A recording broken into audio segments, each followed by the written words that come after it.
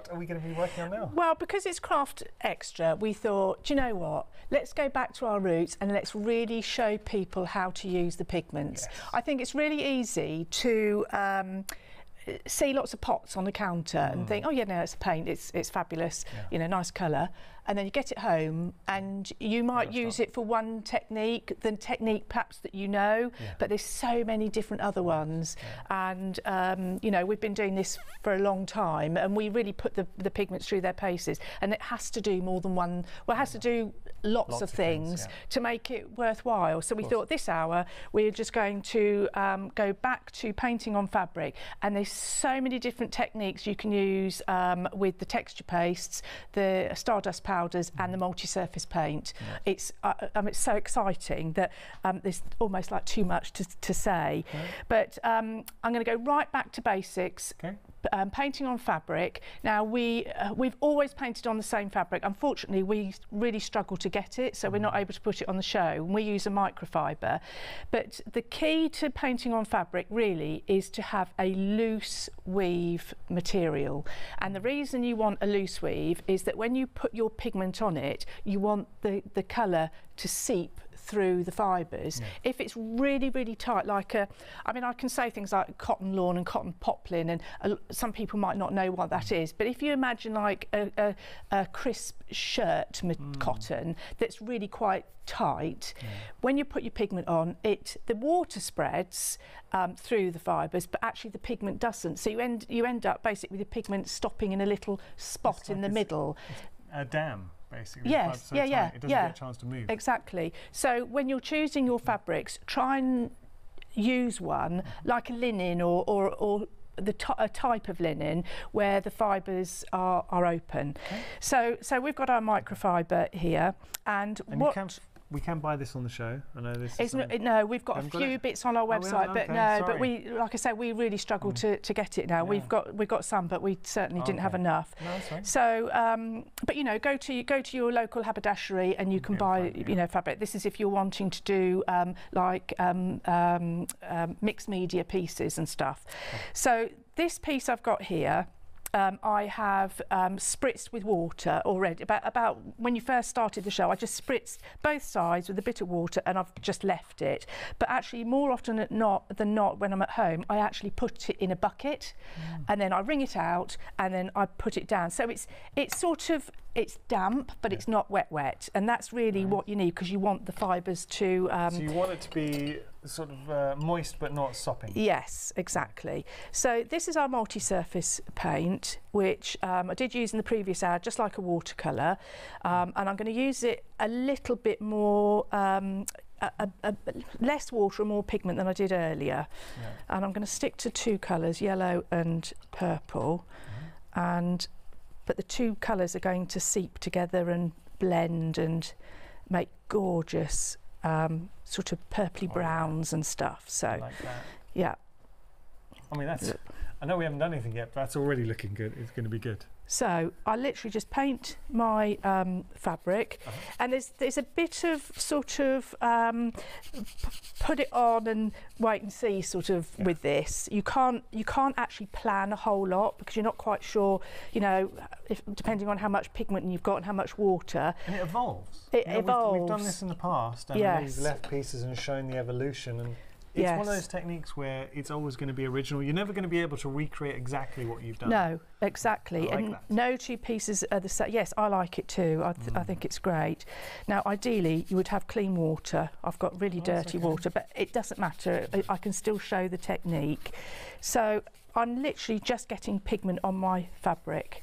And these pigments, they're multi-surface, they're brilliant for fabric. You set them with a hot iron, and then you do need to hand wash. Don't put them in a hot wash, but hand wash, it works fine. And that already, Cathie, Cathie, sorry.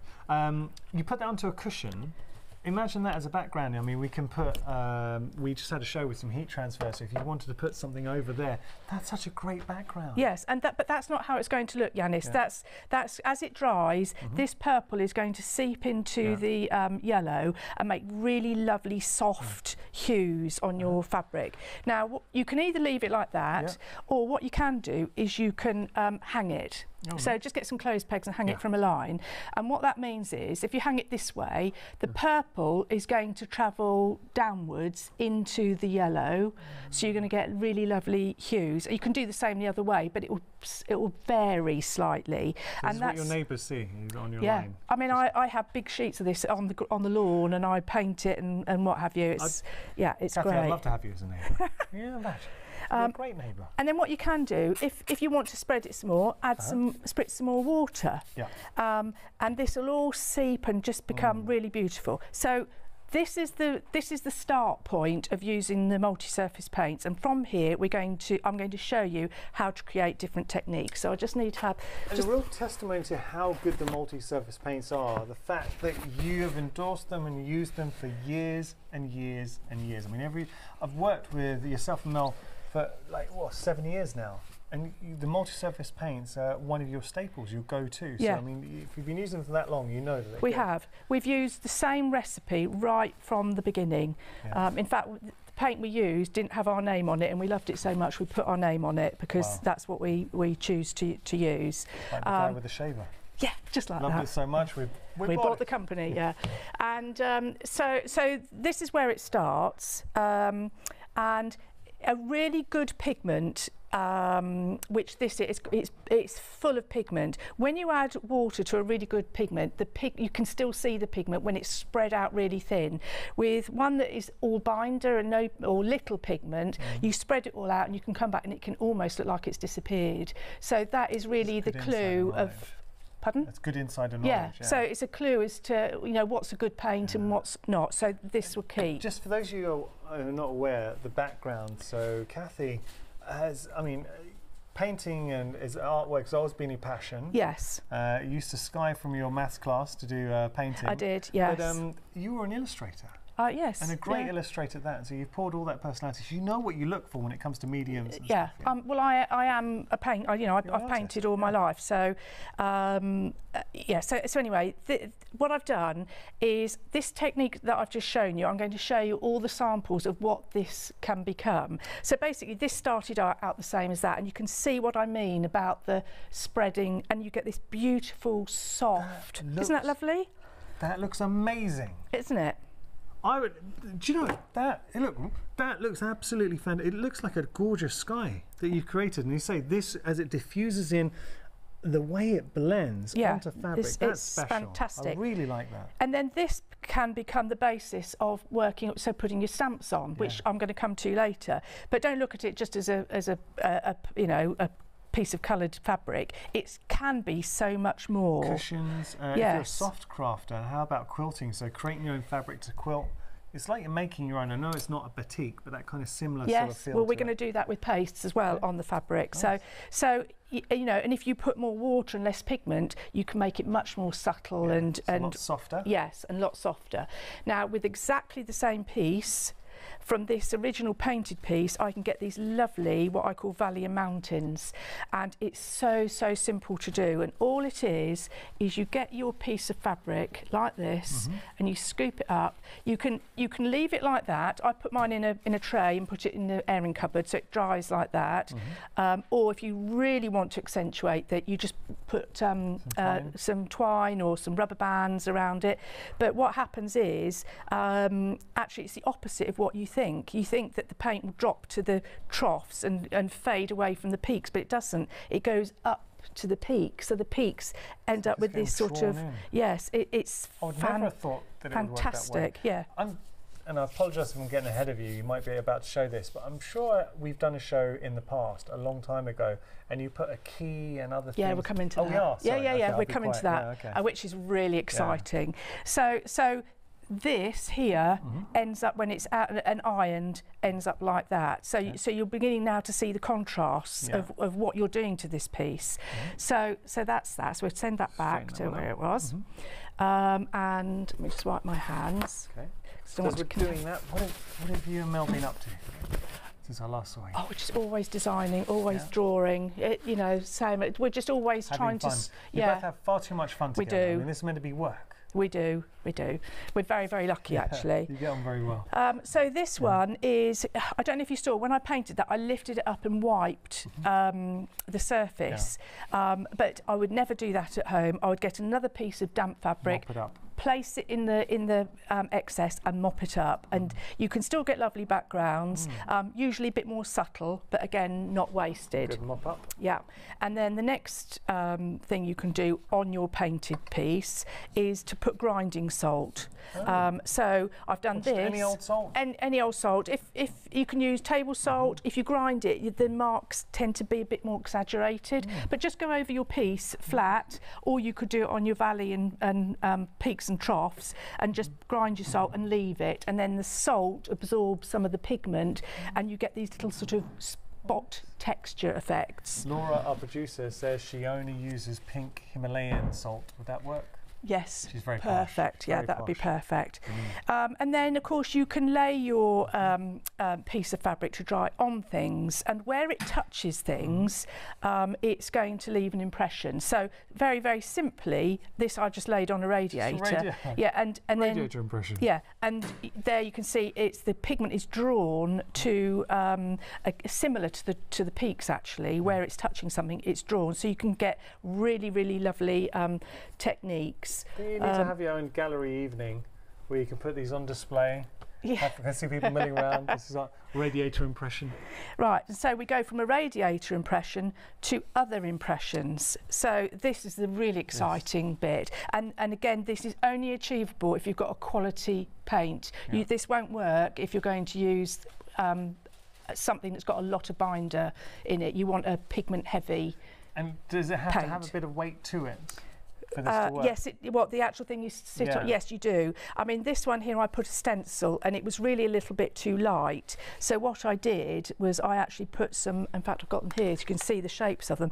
I thought, oh, I'll rest those on there to hold the stencil down, really well. and you do get a little impression of what was on it. But hey, so you're telling me, you know the stencils, the pick and mix that we have? Yes. All of those designs? You could do, yeah. How good would they look here? Yeah, and the better the effect, the darker the colour, if you saw what I mean. So if you do a pale yellow, it's not going to show up so much. But if you use a really strong deep colour, yeah. And then here I've just got buttons and put buttons on. Love that. And see, if you're doing embroidery, if you're an embroiderer and you want to combine embroidery and paint together, then this technique could be, I mean, it could be the centre of a flower or a moon. It shows up so well. It's like a picture. Yeah. It really takes that impression beautifully. Yeah, fantastic. And then, of course, I've then gone a bit sort of these blades. Yeah, scalpel blades. Got the rust coming from the blade. And I did actually do another piece with a rusty, and I should have done more of it actually because it didn't work to start with, and I've realised now that I need to add more water to make it, or leave it for longer, or just keep wetting it. But you can pick up the most lovely colours from rust. This is a door handle. Scissors work a treat, and things that do have a little bit more weight to them give a slightly better impression than things that are light. I think I had to, you know, weight those down a bit with something. You would, if that was a piece of fabric, you'd pay, say, a fat quarter, you'd pay good money for it. Of course you would, yeah. It's such lovely design. And it's handmade, and no two pieces are the same. And you can personalise it, so if you get something from someone close to you that's really unique to them, and transfer it onto the fabric. Yeah. Well, I like this. So this is a gel plate. Yeah. So I got a multi-surface paint, painted it on a gel plate, and with wet fabric, put the wet fabric on the gel plate and squished it down, and it picks up the paint in these lovely sort of, it's really textural, and especially, I mean, I actually quite like the edge, but you know, if you were to section it off for cushions, I mean, look at that. Oh, that's perfect. Isn't it beautiful? Yeah. It's so nice. And then this one is the gel plate again, with I mean, that just, I love that as texture. And then here, what I did was I put a stencil on, and then with a sponge, I just sponged through some multi-surface paint. Again, it's just such a good paint to use. And again, this one is with, again, putting pots of paint on for doing round, and I just love circles, especially, you know, if you were to go around that with some gold work. would be beautiful. Looks a bit like you know, light flare when you're taking a Yeah, picture. yeah. And then these little spot effects here is you have to time it quite right. When it mustn't be wet, and it's got to be sort of a little bit damp, but almost verging on being dry for this to work. Is you flick clear water at your piece just before it dries, and you get these lovely spot effects. Right. Let's just show you this one. We're slightly out of order here. So this one is the valley and troughs again that I said earlier, and you get these lovely sort of marble. Doesn't it? And you get vein marks in it, and it's so lovely. And of course, you know, if you want to colour coordinate your room with cushions, you can pick your colours. If you, I mean, it can be whatever you like. It's like that Rorschach. But how about like a leaf under a microscope? You kind of see that sort of a real microscopic view. Yeah, yeah. I mean, and also you could put a leaf on, as long as it's weighted down. You could do some because the pigment is drawn to where the weight is. So if you've got it on there, I mean, I would have to try it and see how. How long do you have to leave it for to get the dessert? Like, well, you have to leave it to dry. So it would have to, okay. So as long as it depends how wet your fabric is. So if it was very, very wet, I would just put it in the airing cupboard for 24 hours or so. Couldn't force dry. Like with a hairdryer. You could, but the trouble with when you naturally dry something, like for example, if I were to force dry that now, we wouldn't get all the blending that I'm waiting for that to do. Yeah, it would literally dry as you see it there, and I don't want it to dry like that. I want it to be much more subtle. And then of course we get to the interesting part where you can start stamping onto your fabrics. And so this is just I mean, we use different ink pads to stamp onto fabric, and our favourite is Versa Craft. I don't know if you've got any on the website, but we use the Versas, and the Versa is water soluble, so you can stamp it and then spritz it, and then it bleeds, and then you can stamp it again on the top but not spritz it, so you define the edges, and then of course you can paint on the top, or you can wash it out with water and you get these really subtle effects. Or which I'm going to show you, we're going to do stamping with the cat onto fabric. Bumblebee cat. Yeah, but with the VersaFine Claire. So unfortunately you can't move the lines, but it still can work. It's a good one to work with. Yeah. VersaFine Claire is very popular. Right? Yeah, and then of course, you know, you can do your backgrounds. Now that's nice. And again, I mean, this is a really old stencil of ours, but this is the multi-surface paint again. It's our beautiful turquoise wave, and I think this is our red. But you can see how you can. I've used the same colours in the background, really dilute, and then used the same colours again. And Mel has added these beautiful crystals onto. I mean, look at that. I mean, it's absolutely, you can see it's sparkling. And actually the sparkle also over there is the glitter multi-surface, that literally the binder is clear and there's no colour to it, but you've just left with the sparkle, and you sit, I mean, if you haven't got crystals, just that in itself, just sitting on the top, just makes it really sparkly, and it really is sparkly. It's just beautiful. Nice. Yeah, so that's that part of painting on fabric. And then I also want to show you that we do some different techniques. Now, we've got texture paste on the show, and these ones are the texture paste through a couple of stencils. Oh, so set 3 texture paste, so we've got the white, black and the clear? Yes, so we've got the white, the black and the clear, and this is a technique that I use quite often onto paper, and I'm hoping that, can I just see if this one's dry? Yeah, it might need a little, I did this a few hours ago. It takes a lot longer to dry on fabric. I think I can see it's a bit milky. When you put it on, it's milky, and then as it dries clear. But I think it's dry enough for me to do a demo on it. So we'll go on to that one. But I mean, Mel says she likes the black. I love the black. So what I did here was I painted it first in just like a pale pink. I put the texture paste on, then I've gone on top with darker colours, and what it's done, particularly with the clear, you can still see the pink under the clear. Do you see what I mean? But I just love it. I even love the backs. I mean, look at that for the back of the fabric. It's just got this sort of mottled effect, and then of course you could do your sewing on the top or machine embroidery on that. Oh God, would love it.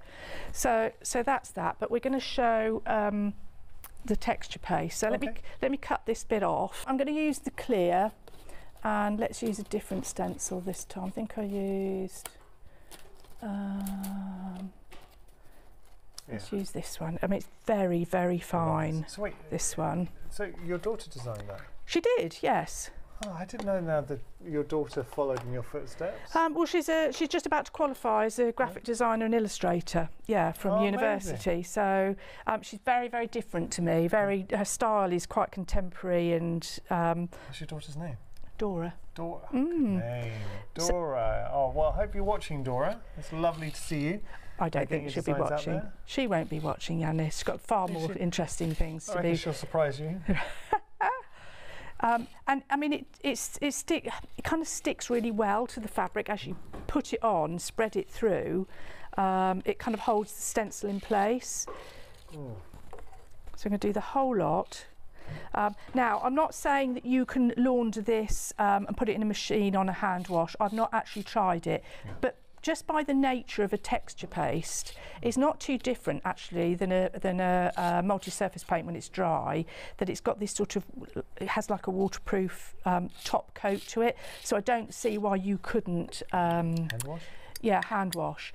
But I always think it's really funny when people say about washing fabrics. When you spent a long time embroidering and sticking it, I don't think it's a bit like art in a hoop. Yeah, you're not going to wash it. You don't really wash it. Barring a disaster. No, you wouldn't need to. It's not like clothes that you're wearing, you know.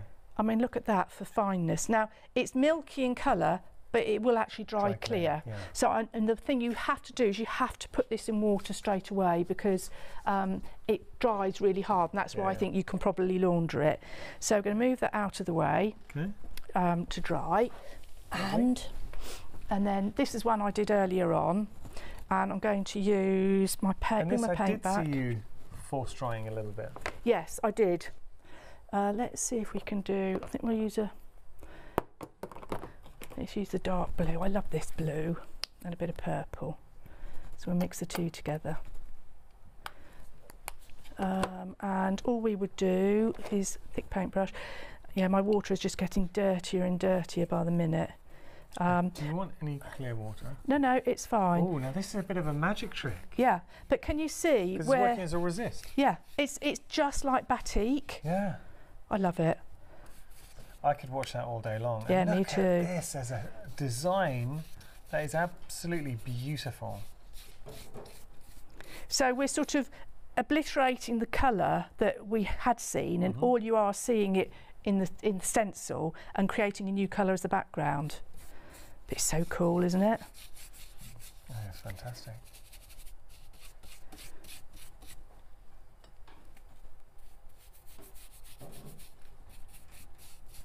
And with, I mean, something like this, say we let it dry naturally, and then you get that softness. Yes. Sort of billowing colour behind, cloud-like. Yeah, I mean, it's beginning to happen here now, actually. It's slowly starting to, but that will take quite some time to get to the same as the ones I've been showing you. I like how you work off tiles too. Yes, I always go to work. A local tile shop? Yeah, I've got, this one lives here, and I've got a massive one at home. And what do you say to them? You just say, can I have one large tile? Well, I'll go in and they see me looking, think, oh great, this is going to be a big order. She's got big tiles. I say, can I have one, please?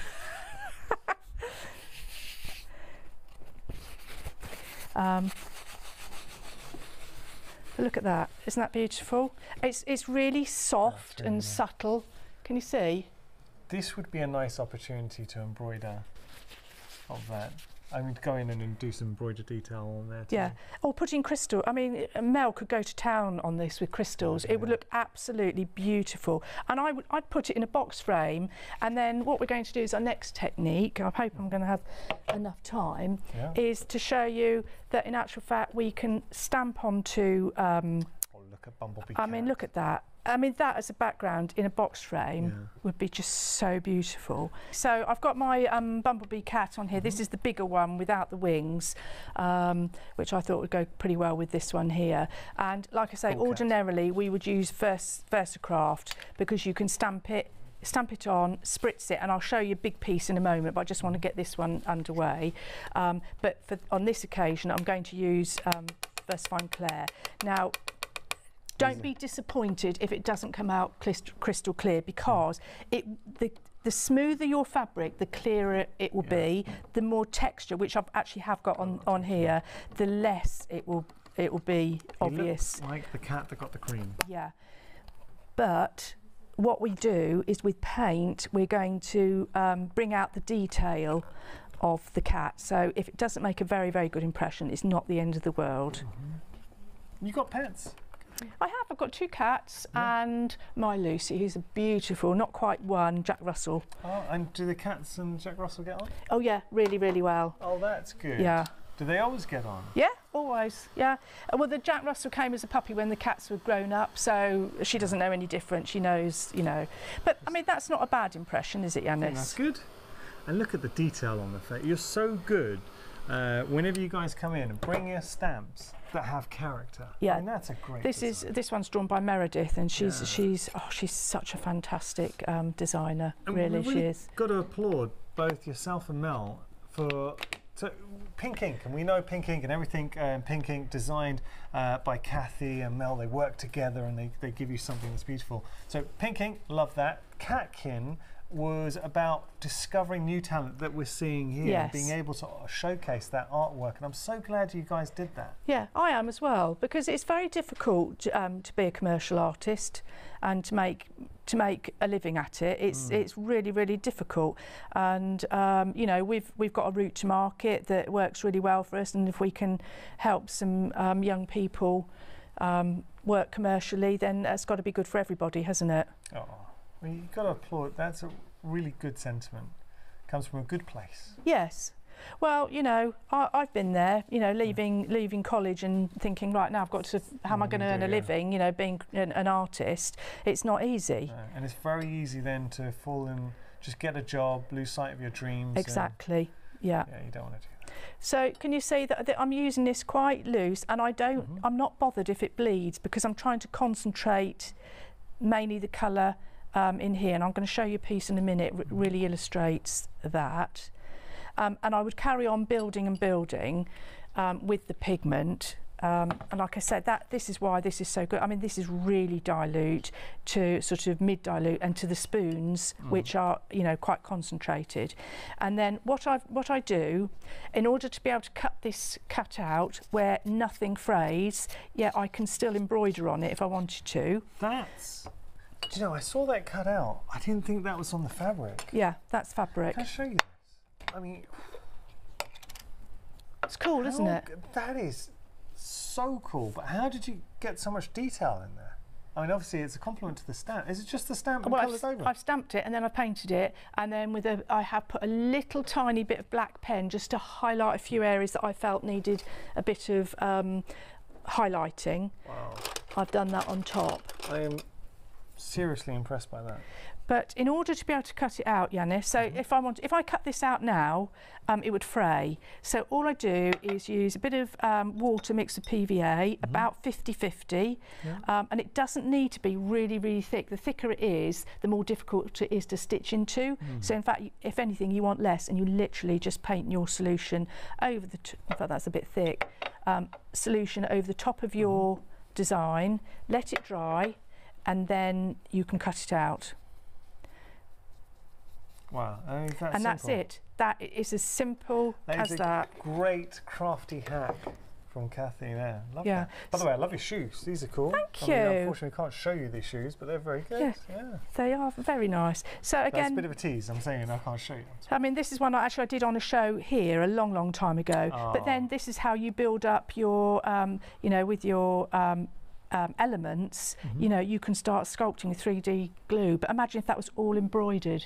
And my top tip, if you do want to do this technique and embroider, is to do your embroidery before you put your PVA glue on. It's just easier. Put your glue on, and then you cut the whole thing out, and if you happen to snip a little thread, it doesn't matter, because you've done that.